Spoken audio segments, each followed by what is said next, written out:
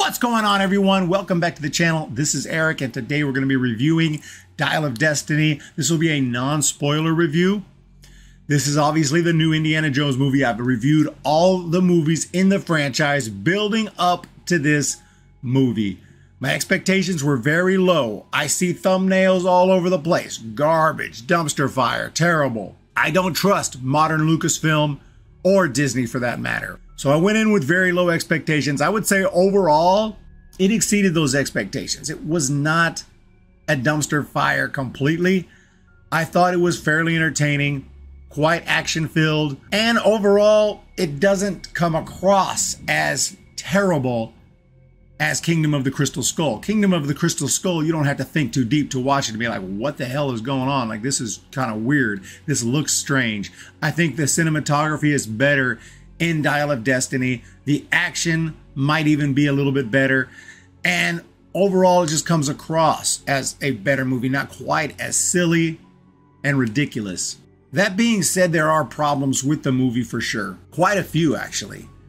But again, it takes a little more of a deeper look into the movie to maybe notice them. Some of them you'll notice no matter what. There are a couple of decisions that are just terrible. And that's all there is to it. Terrible decisions in this movie.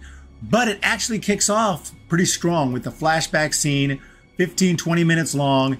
It's awesome. Really did enjoy the opening 20 minutes or so. Blows Crystal Skull's opening out of the water. No prairie dogs.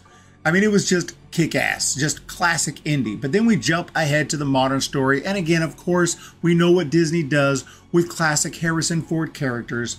Now it's the broken down old man. We're dealing with an 80-year-old Harrison Ford. In the film, Indiana Jones is 70 years old. And he is just, he's an old man, you know. And so they build a story around his goddaughter. The problem with the goddaughter, I don't know if we're supposed to like her or what, but we definitely do not. She is borderline sociopathic. She's terrible. She's a horrible human being. An absolutely terrible human being. I'll get into some of the things that she does in the spoiler review. But all I can say is, I despised this character to the point that there was no redemption. And I never really ended up liking her, ever, if I was supposed to. I don't even know. Sometimes Disney, Lucasfilm, they think strong female characters are just, well, bitches, for lack of a better word. Okay, that's what they think they are, you know, and I don't understand that.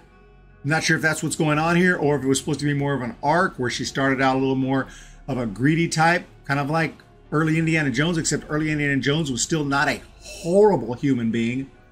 He was never a horrible human being, never a sociopath. Okay, so I don't get that direction. Couldn't stand her.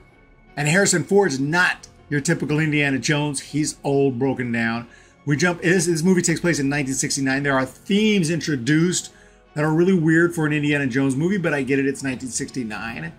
So, I mean, we have guns with silencers in this movie. We have CIA things going on, but that stuff is just, and even a character looks like that she's going to be integral to the plot. But, you know, I don't do a whole lot with these things. That's all I can say. They kind of just go away suddenly. It's like, oh, I thought that was going to be a main part of the movie. It didn't really fit into Indiana Jones movie, but it was there and it seemed like it was going to be important.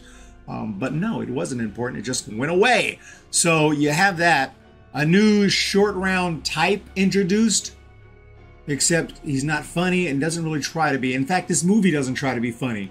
There's no comedy in this movie. If there is comedy attempted, it's so bad, I can't even tell they're trying to be funny.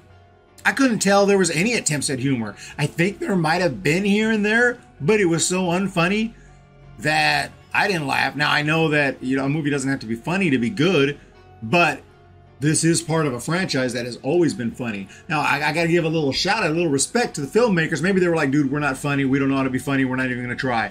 So maybe it was a situation like that. But there was really very, very few attempts at comedy. And when there was, it wasn't funny. So, I mean, compare that to like Last Crusade, which is just hilarious. And of course, all three of the early movies are very funny movies. You get 10 plus good hard laughs throughout. This one, there's zero laughs. So I just do have to be honest there. That's kind of a criticism for an Indiana Jones movie. It's not funny at all. and you have opportunity for comedy. This day and age, though, movies try to put too much comedy, it's not funny. So I kind of don't mind that they didn't go for it, but it's just like kind of strange for an Indiana Jones movie to not be funny at all. But maybe they did try, and they just were so bad I couldn't even tell they were trying. But again, the action is not bad. There's some good action in this movie, and Harrison Ford is fantastic in the film. There are some characters who come back who I didn't even know, because I tried to stay away from spoilers, so I'm not going to mention them in case you don't know. But there are characters from previous movies that come back. But there are just decisions in this movie, multiple decisions that are baffling and terrible. When you look at it as an entire product, is it worse than Kingdom of the Crystal Skull? Having just watched Kingdom of the Crystal Skull and just watched this one, I think I'm leaning that this one's slightly better. There are things I like about it. There are aspects to it that I think others may not like that I actually did like. Some of the supernatural stuff and the elements. There are questions about, wait a minute, that doesn't really work. That doesn't make sense. There are things that don't make sense, but there are things that I really liked about it. I thought were pretty cool, things that we don't get in any other movies. Overall, which one would I rather watch in the future? I think Dial of Destiny. I'd have to rewatch both of these movies again a few times, and really over the years, I think I would have a full understanding of which I like better, which means they're kind of close, which is not a great thing for Dial of Destiny. I think it's slightly better. I think it beats out Kingdom of the Crystal Skull, but not by a lot. Not by a lot. So when I watch this movie, overall, my score for it is going to be slightly better, but when I say see it if you're bored, it's the same thing as Crystal Skull. I can't say it's good. I can't say it's trash, but I can only say see it if you're bored. And that's really where I'm at with this movie. I can't say much better for it.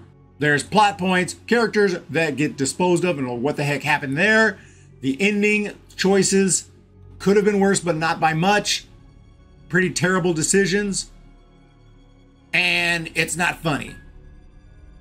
And I despised the main character other than Harrison Ford's Indiana Jones. Despised her. She's horrible. She's terrible. That's what I can say about it.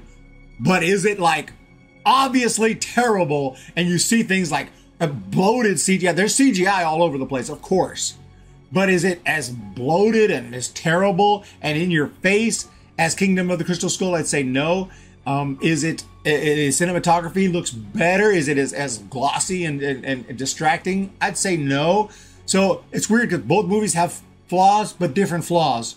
It's hard to say which is worse overall, but I think this one's slightly better. But let me know what you think down below. That's after one watch, and I'll have some spoiler thoughts, and I'm going to have a lot of problems to talk about, and a lot of things I'll praise as well. But overall, see it if you're bored, ladies and gents. Let me know what you think down below, and we'll talk to you next time.